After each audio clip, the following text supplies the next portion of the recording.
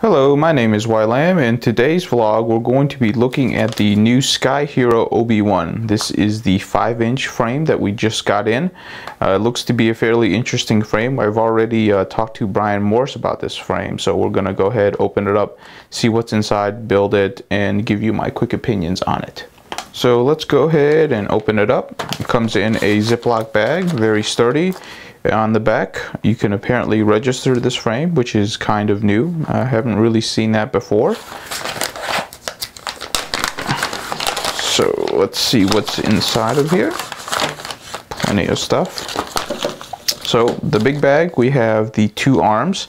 You'll notice that the front arm and the back arm are actually different. So there's actually a front piece that you can get and a back piece you can get. You can't just have buy one piece that will fit for the front and the back.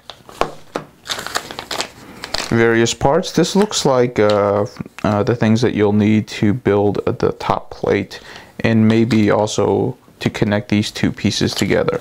So more carbon fiber. Quick instructional booklet on what kind of screws to use to put together the frame.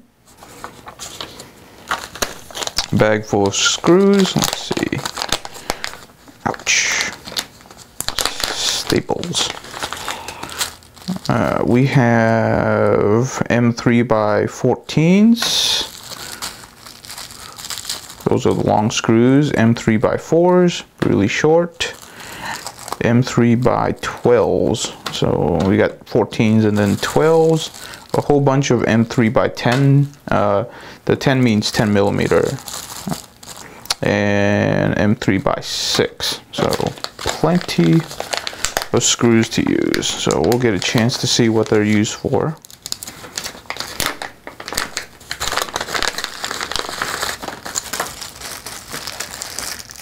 Here are the two spacers. Why is there only two? I would expect 4, but here are the two spacers for the front of the frame, I would assume. The skid pads look to be pretty well made. Feels pretty light. Nylon standoffs. So this is for the power distribution board and the flight controller. More long screws with hex nuts. These are probably used to hold the frame together. You can see it right here. So interesting. And this looks like the piece that will hold your XT60 connector in the back.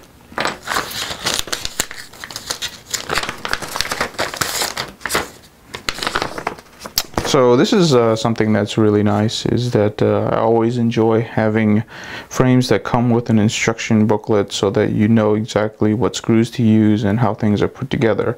So very nice that they incorporated that into the pamphlet that comes with the bag. So this looks to be fairly detailed. So the next part we're going to go ahead and slowly put together and give you our opinions on it. First thing we're going to do is we're going to go ahead and build the base plate of the frame, which is going to involve a few parts. Thanks to the instruction booklet, it's fairly easy to understand. As always, when you open up carbon fiber stuff, you really do want to get just a damp towel and just go ahead and clean off each part and get all the carbon fiber dust off. That way you don't get it all over your hands and you're not breathing it in. So what we did is we took the very bottom part, we took these long, I don't know, carbon fiber pieces and we put them on top of the bottom base plate. We're using the M3 12 millimeter screws, and that represents the center bottom plate that's going to support these arms from the bottom. So this right here is the front two arms, and this right here is the back two arms. So once you have this situated like you see in front of you, you can go ahead and seat the back two arms into the screws and then the front two arms into the screws.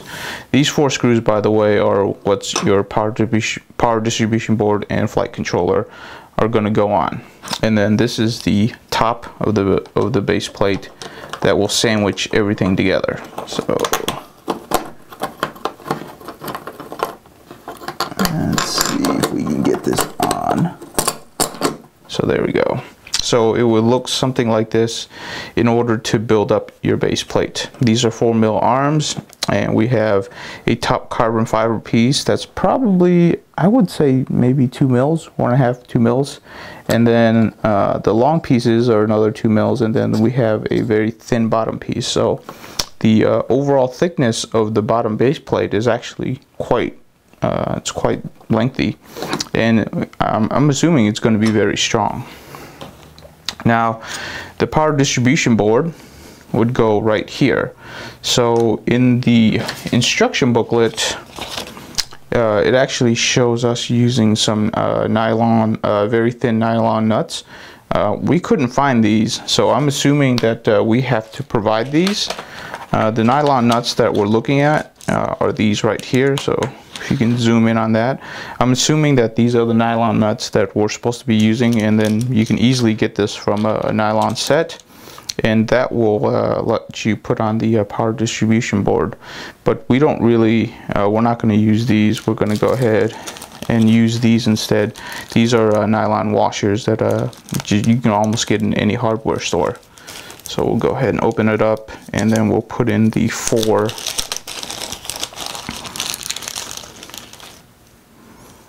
on top of this, and 4, and then we can put on the power distribution board. That's not provided, by the way, but there's the power distribution board, and then we can use the nylon nuts that are provided. These are the longer ones, which will give you a little space in between your power distribution board and your flight controller. So we can go ahead and open this up, and then we can screw it in.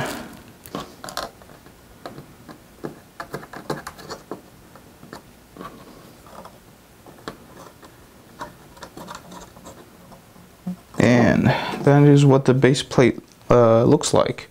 As you can tell, that there's actually quite a bit of height to the base plate, but it should be a fairly strong design. So before we move on, a few things that we learned while building the top plate and also the camera mount was that I told you wrong. This is actually the front of the quad, and this is the back of the quad. So we actually took the power distribution board out and flipped it around so that the XT60 connector piece would face the back of the quad. So if I was looking at it, this will now be the back and this will be the front. A few interesting things that I was thinking about when we were putting this together is, if you wanted to use all of the carbon fiber pieces, I would most likely change out the M3 12 millimeters, and I would probably move up to a 14 or maybe even a 16 to gain a little bit more threading on the actually the nylon screw. If you look right here, it's just poking out just a little bit. I would probably want a little bit more threading on my nylon nuts, so I would probably move up to like a 14 millimeter length screw. That's just me though, but this will probably work fine, as that should not be too much of a stress point. Also, if you take a look at the bottom of this particular base plate, is that you can probably, if you wanted to save a little weight, remove this and then just have those two lengthy legs at the bottom if you wanted to do that. This gives you a nice flat surface and will protect those two legs, so it might be well worth it. We're going to keep it like this, but just some interesting things to look at. The top plate and the camera mount is actually fairly simple to put together, but it just takes you a little bit because it's kind of like a jigsaw puzzle in which you actually have to get everything in just properly.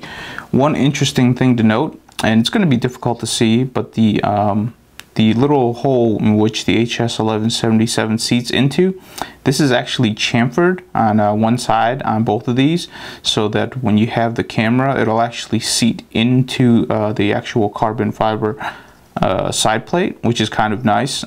So each side will have a chamfer, and on the other side it'll just be a flat surface. So that's pretty cool that there's a little attention to detail right here.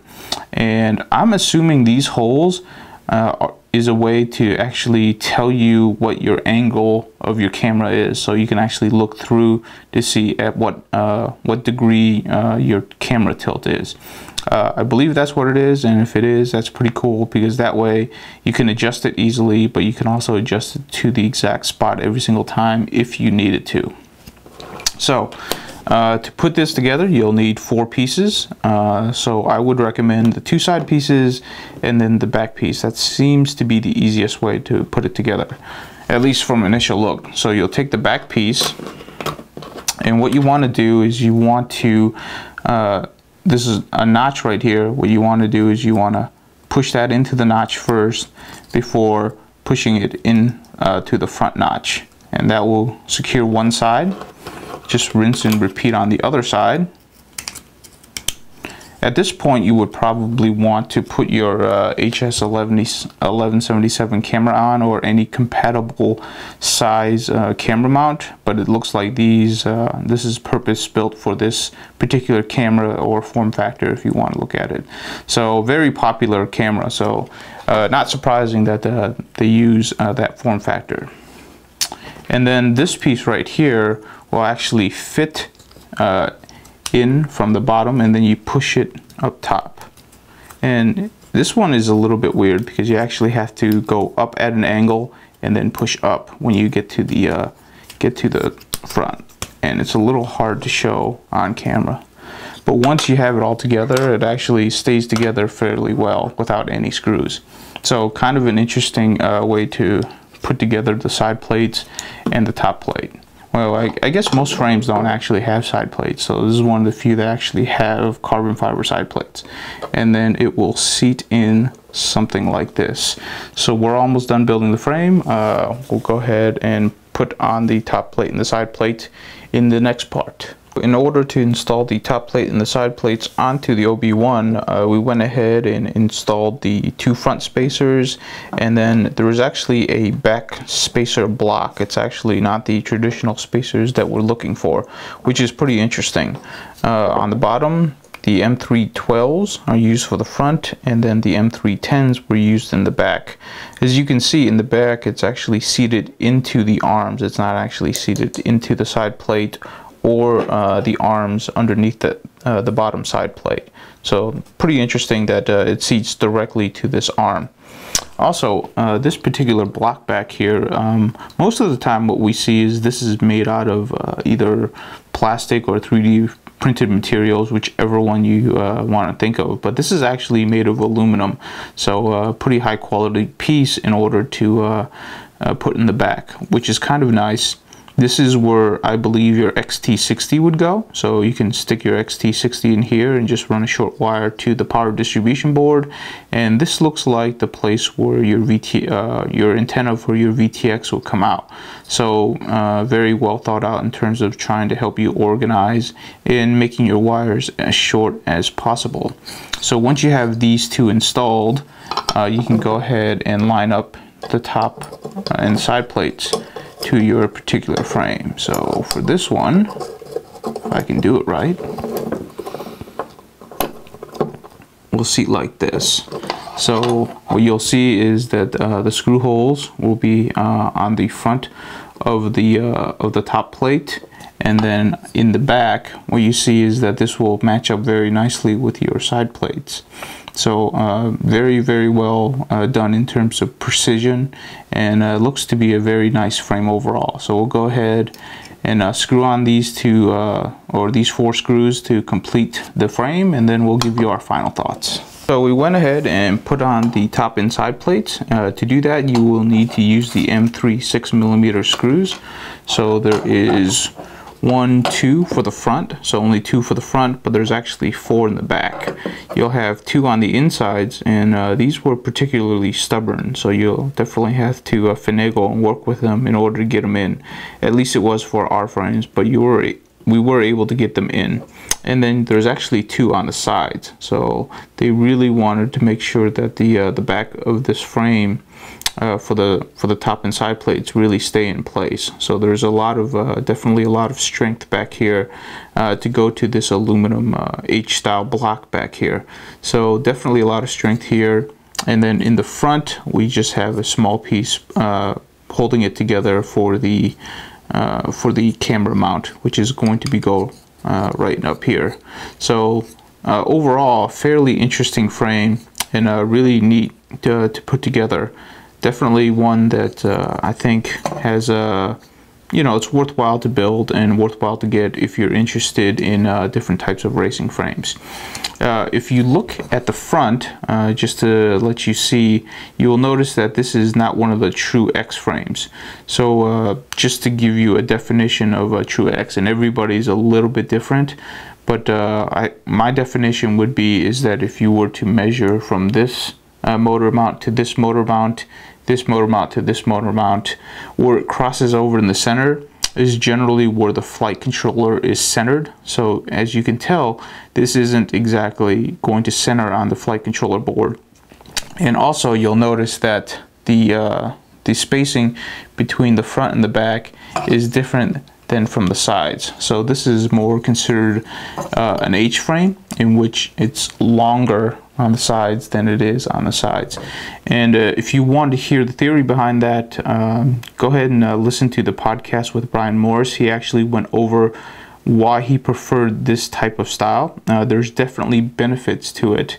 It'll require a different tune than going with a true X, but there are different benefits, and you know, he's been racing for a while, so I'm sure he knows what he's talking about. So we've completed building out this frame. So one thing that we want to look at is all of the leftover screws and parts.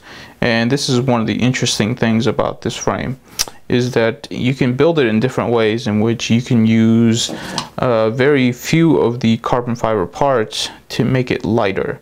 So if you want to do that, you would use other screw bits than the ones dictated by the manual. The one in the manual gives you the full build, but if you want something that's lighter than the full build, you're definitely able to do that. You're definitely able to remove parts to make it lighter.